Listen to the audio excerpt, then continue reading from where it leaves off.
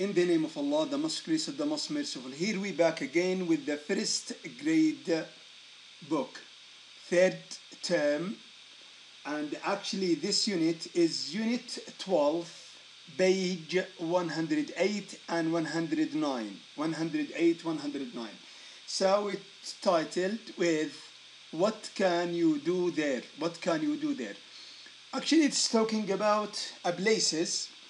So like these places: mall, hotel, gym, bus station, restaurant, bank, bookstore, museum, park, and airport, school.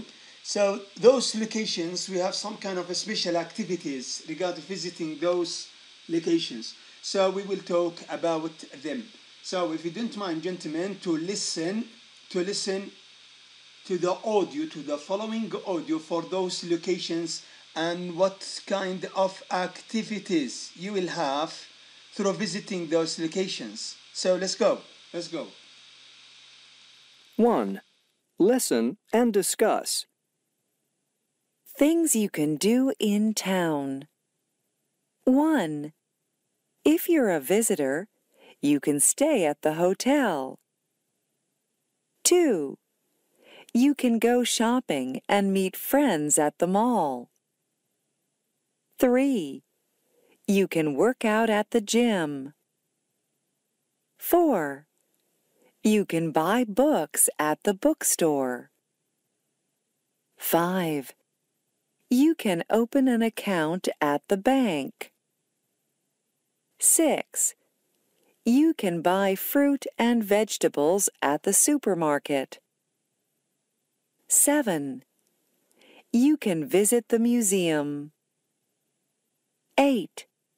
You can walk or play in the park. 9. You can buy a bus ticket at the bus station. 10. You can eat at the restaurant. 11. Children can study at school. 12. You can catch a plane at the airport.